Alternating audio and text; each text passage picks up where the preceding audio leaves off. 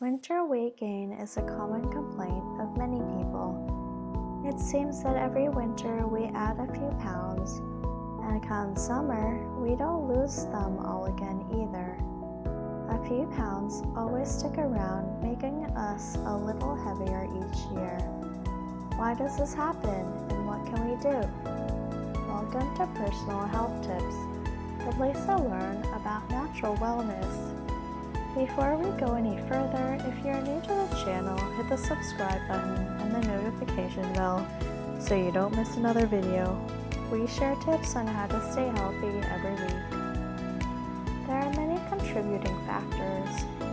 First, it seems likely that we have a genetic disposition to store more fat as winter approaches.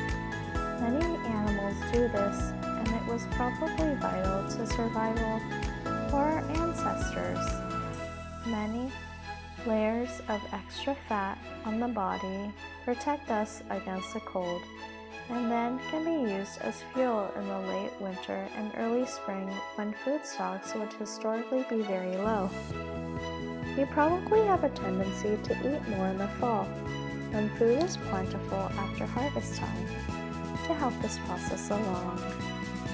We may also unconsciously choose foods that are higher in fat content at this time. Hormone levels can also influence our weight gain. The interaction of hormones and other chemicals in the brain can bring about variations in appetite and cravings. Some neurotransmitters can also influence the way we eat. People who are overweight often have low levels of these neurotransmitters, and the results can include excessive appetite, depression, and sleep disorders. At the same time, the lack of daylight caused by the shorter days during late fall and winter can bring on winter depression. One of the quickest ways to boost energy is to eat high carbohydrate foods, including sugary treats, chips, and cereals that give us a fast blood sugar fix.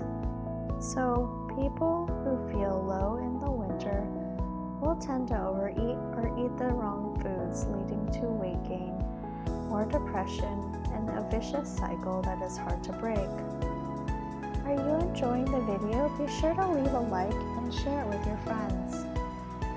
Altogether, there are many reasons why we eat more high carbohydrate foods, such as cookies, pies, and chocolate in the winter.